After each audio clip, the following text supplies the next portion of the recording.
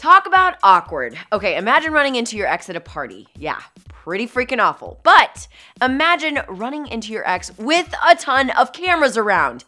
Yeah, people, awkward. Well, that's exactly how Katy Perry and Orlando Bloom felt this weekend. The two were attending a BFF's birthday party, and of course, it brought them together. So does this mean they're reconciling, getting back together, back in it to win it?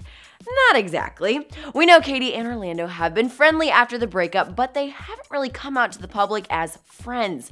But this past weekend, they proved they can be friends with zero benefits. On Saturday, Katy and Orlando attended a birthday party at the chic Peppermint Club. Of course, not together, but they definitely crossed paths and they took advantage of it.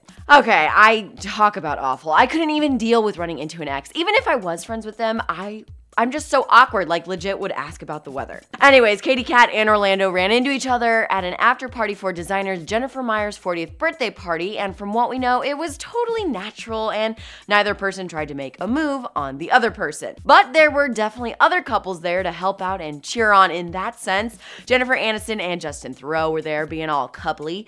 Courtney Cox, aka a Friends gal pal, Demi Moore, Nicole Richie, and Gwyneth Paltrow. So yeah, it was a pretty elite party to say the least.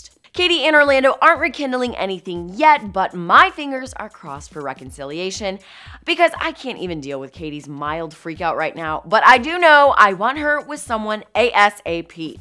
What do you feel about her meetup with Orlando? Is it too soon or does he need to get a clue and wife her up? Let me know in the comments down below. For more entertainment news, click the boxes and subscribe to Hollyscoop.